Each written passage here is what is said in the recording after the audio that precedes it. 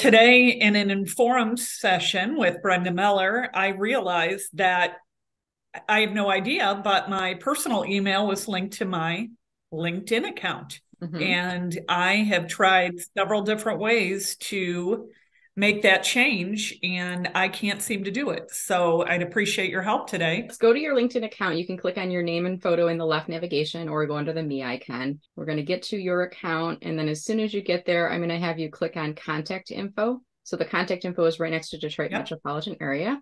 And then you're going to click on the pencil icon in the top of the contact info. It's a gray pencil icon there. Okay, now we're going to click on the little box to your email address. Box next to that with the arrow on it, click on that.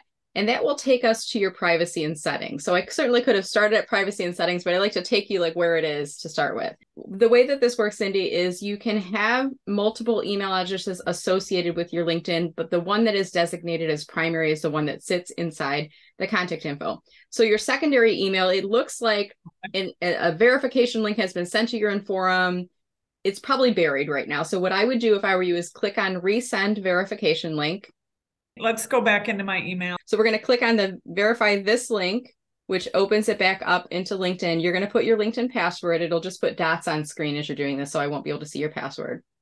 Okay, so now we've kind of told LinkedIn, yep, I verified it. So I want you to go back through the same steps again. Click on your name or photo in the left navigation to go back to your profile. Click on contact info. We're going to click on the gray pencil icon. And then click on your email address, the little box with the arrow next to it.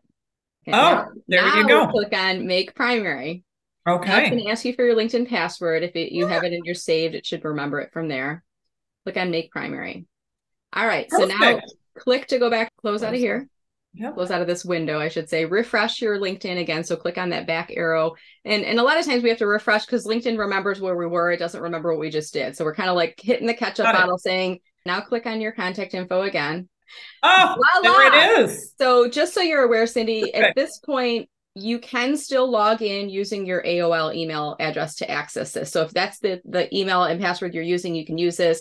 But the primary email is now what is visible in here, and you can log in using your primary email as well. Now, the good point about this is if people want to do business with you, in other words, if they want to join Inforum, sponsor Inforum, find out about programming, they now have access to your Inforum email. They're not going to feel that weirdness of sending an email to your AOL. This is perfect. I also changed, my, so it is just says Cindy Theme for my address. Lots of good tips this morning, and I really appreciate you helping me out with this today.